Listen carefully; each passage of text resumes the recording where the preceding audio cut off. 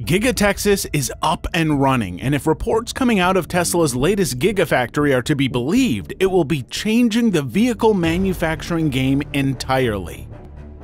Recent footage shows that Tesla is ramping up production, and with the ambitious plans for new Tesla vehicles and new technologies like the 9,000-ton Giga Press, Texas could be Tesla's newest launch pad. Elon Musk has previously expressed his goal of shifting 20% of Texas vehicles to Tesla. So far, that goal remains elusive, and the numbers are on the lower side. As of mid-2022, Texas has 123,000 electric vehicles on the road. Tesla already has a massive superiority in that race, as 70% of Texas EVs are Teslas. However, Elon Musk is eyeing a much bigger market, and his actual goal is to disrupt the vehicle industry as a whole. Electric vehicles make less than 1% of Texas vehicles so far, which means that getting to 20% will be a massive task. This is why scalability matters. Tesla needs to produce millions of vehicles at a fast pace to truly challenge traditional cars. This transition will require a lot of commitment, a lot of technology, and a lot of investment. Fortunately, Tesla doesn't lag on any of these fronts and is taking the challenge head-on. So, the goal of getting millions of Teslas on Texas roads might be closer than you think after the opening of Giga Texas. How will the latest Gigafactory make it all possible? What's the latest exciting news coming out of Texas? And what will the future look like? Let's find out. As you remember, Tesla shifted its corporate headquarters from California to Texas towards the back end of 2021. There were multiple reasons for the move. Some reports suggest that it was due to California's strict COVID-related restrictions that were causing bottlenecks for the company. Elon Musk wasn't happy with the state's rules and ended up moving to Texas. However, I believe that a major contributing factor was the cost of doing business in California and Texas. California has the highest personal income tax of more than 13% and is the highest in the United States. Similarly, the top corporate tax rate in California is 8.84%, compared to only 2.7% in Texas. That may have been a huge motivation for Musk, who is set to save around $2.5 billion in capital gains tax by moving his business from California to Texas. In addition to the standard business benefits, Texas authorities also offer Tesla $65 million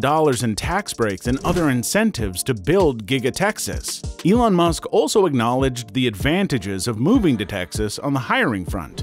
Getting employees is much cheaper and easier in Texas. The move happened last year, and commentators are already calling Texas the new China for Tesla. Despite the usual difficulties for Western manufacturers in China, they went out of their way to accommodate Tesla. Shanghai has imposed a 15% tax rate on Tesla to do business, which is far less than China's typical rate of 25%. As of today, almost half of Tesla's production and a quarter of the company's sales happen through the Shanghai Gigafactory. This brings me to Giga Texas. Tesla invested more than $1 billion on the site, used more steel to build it than the Empire State Building, and dubbed it the biggest building in the world. But the factory's start wasn't as encouraging as expected.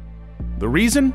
Elon Musk's proverbial production hell. He wants to make bigger battery cells, megapacks, solar walls, semis, Cybertrucks, and much more, but sourcing everything in the wake of a pandemic and a war has not been easy. This is why Elon branded his Berlin and Texas factories as money furnaces not so long ago.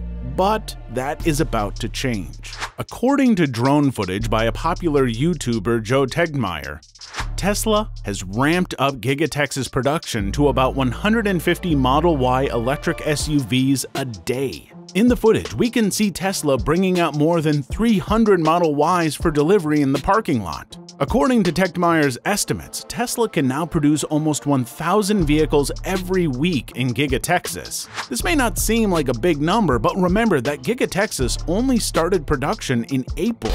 It's the biggest Tesla factory by size and has the potential to reach insane production numbers. This just marks the start of everything. The factory is only currently manufacturing the Model Y crossover, but with time, we'll see much more. Giga Texas will produce the Cybertruck, the Tesla Semi, and other Tesla passenger car models. During his remarks at Tesla's Q1 earnings call, Musk gave his 2 cents on the situation. Now, with new factories, the initial ramp always looks small, but it grows exponentially, so I have very high confidence in the teams of both factories. And we expect to ramp those initially slowly, but like I said, growing exponentially with them achieving high volume by the end of this year. According to Tesla's original plan, the annual production capacity of the Texas factory will exceed 1 million vehicles. They will produce more cars than anywhere else in the world and have pledged to manufacture a car every 45 seconds. To turn these plans into reality, Tesla is going to need a lot of production space. As I mentioned before, Giga Texas is already the biggest Tesla factory in the world. Its footprint is equal to 15 city blocks, and the floor space is even bigger. But they are not stopping at that. In fact, Tesla has already filed the documentation to expand the production area by another 68 acres. This shows that Tesla is committed to making Texas its permanent base and the most colossal vehicle factory yet. 1 million vehicles at Giga Texas will add to the already growing production numbers at the Shanghai Gigafactory. Fremont and the new Berlin plant will add more and give Tesla the ability to manufacture about 2 million vehicles annually as early as 2024. Even with the production hell, the delivery issues, and delays, Tesla has already doubled down on its commitment to increase production by 50% each year. They produced over 900,000 vehicles in 2021, and that was without the Berlin and Texas Gigafactories. So we can safely predict that the 2 million figure isn't too far from reality. The Giga Press.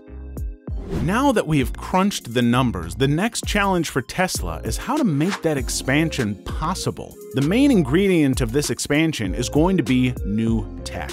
As we have seen in the past, Tesla stays ahead of the competition in that respect. Tesla's biggest weapon is going to be their newest Gigapress from Italy's Idra Group. Tesla has already been using a smaller 6,000-ton Gigapress to make the Model Y rear end with great success. Now, the Idra Group has made an even bigger 9,000-ton casting machine, which according to Elon Musk will be used to make the Cybertruck body in one piece. Giga Texas currently owns 3 smaller Gigapress machines that are currently in use for the Model Y production. As things stand, Tesla will not start manufacturing the Cybertruck before 2023, and products like Tesla Semi and the Optimus humanoid robot won't go into production until early next year. So, it'll be interesting how Tesla makes up production numbers this year.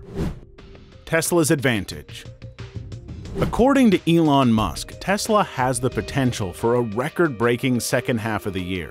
We have seen them ramping up production at the Giga Texas, and expansions are already in motion. Looks like Tesla is ready to make hay of their billion-dollar investment, especially when we compare this with their competition.